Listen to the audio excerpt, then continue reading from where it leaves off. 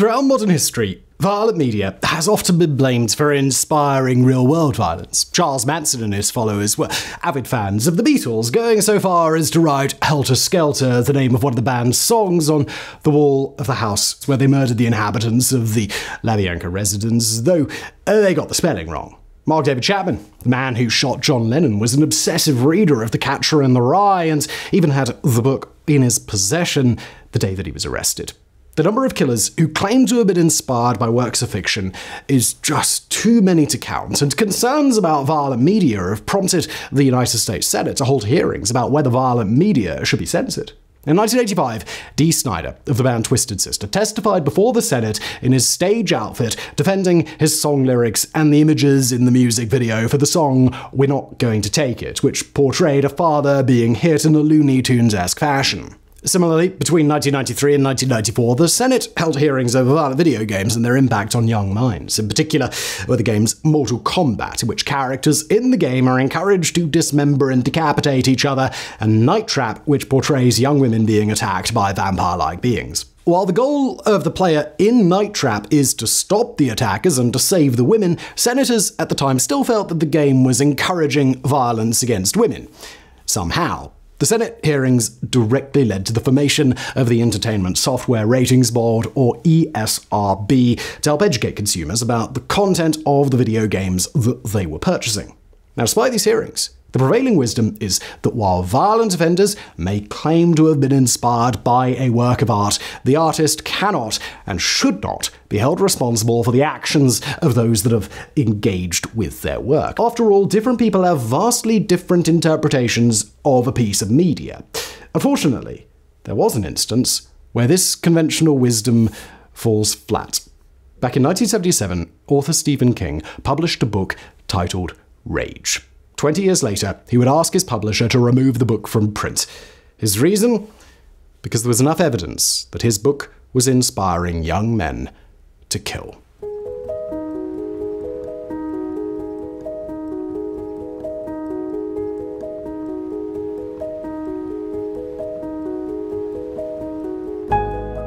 Born in 1947, King has written over 60 novels and approximately 200 short stories throughout his lifetime. Over 30 of his novels have been on the New York Times bestsellers list, his books have been adapted into numerous movies and television shows, and his works have received so many awards that they have their own Wikipedia page. After the successes of his first two novels, Carrie and Salem's Lot, Stephen King was eager to release books more often. At the time, it was generally believed that if an author were to release more than one book a year, the public would not be interested enough to buy both books, and as a result, he adopted a pseudonym. In 1977, he'd release The Shining under his own name and would adopt the name Richard Bachman for his other novel, Rage. Originally titled Getting It On when he first wrote it back in high school, Rage tells the story of Charlie Decker, a troubled boy with a domineering father and a fixation on Ted Jones, the school's most popular boy. One day, Charlie takes a gun to school, killing his algebra teacher and holding his class hostage. Throughout the course of the book, Charlie's classmates begin to sympathize with him and wind up turning on Ted, going so far as to attack him when he tries to escape. In the end, Charlie provokes a police officer, hoping that the man will shoot him and end his life. Instead, Charlie's arrested and he's found not guilty by reason of insanity and he's placed in a mental institution. While King had established himself as a horror author, Rage differs from his other early works in that it has no supernatural elements. It is a disturbingly grounded story, one that sounds just uncomfortably familiar. King would go on to write other books under the Bachman pseudonym, including The Long Walk, a story about 100 boys who go on a walk and are shot to death as they can't keep up, Roadwork, about a man driven to madness when he learns his home will be demolished, and The Running Man, a dystopian thriller which would later be made into an Arnold Schwarzenegger movie. Though, quick note for those familiar with the movie, aside from some of the character names and the general premise, it is absolutely nothing like the book.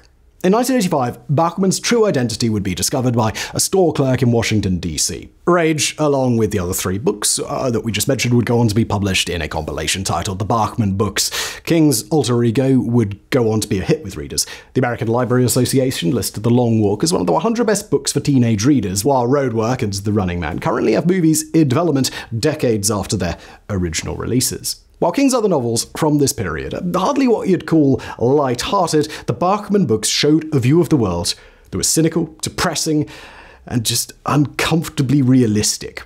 The Long Walk was written around the time of the Vietnam War, with the protagonists being of a similar age to the young men who were enlisted in the war.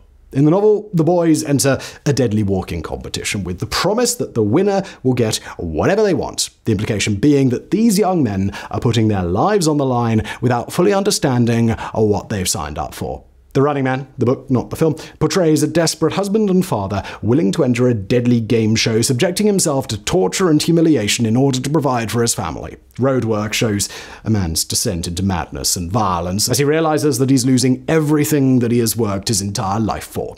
Despite the violent themes of the other Bachman novels, Stephen King has said that if Rage were written today and a high school English teacher had seen it, he would have found himself in therapy post-haste. The book contained a nasty, glowing center of truth that was more acceptable to him as an adolescent.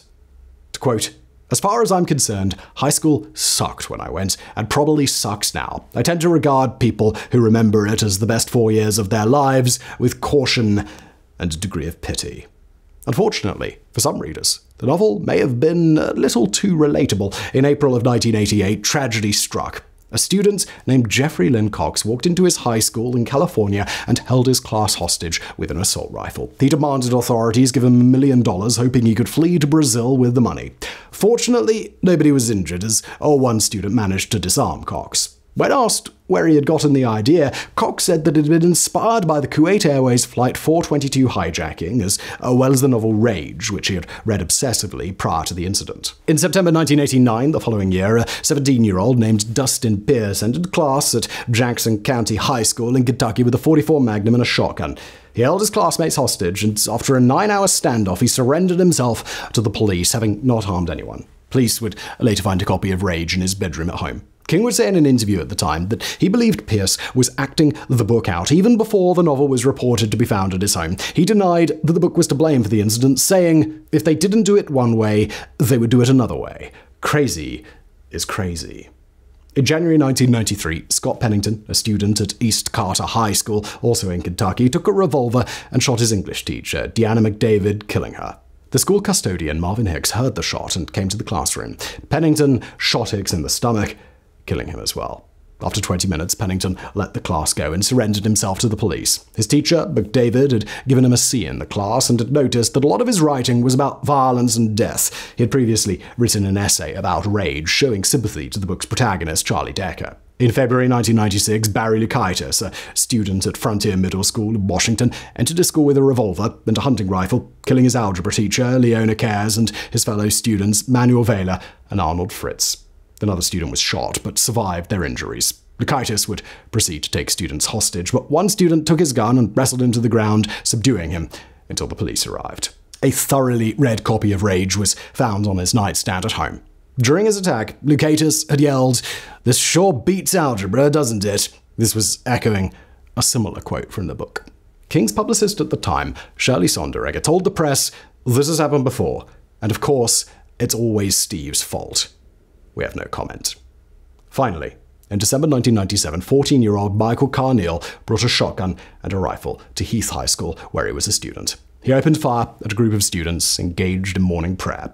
3 of them died: Nicole Hadley, Casey Stager, and Jessica James. 5 others were injured. A friend of Carneal's, Benjamin Strong, managed to subdue him. Carneal looked in his friend's eyes and said, "Kill me, please.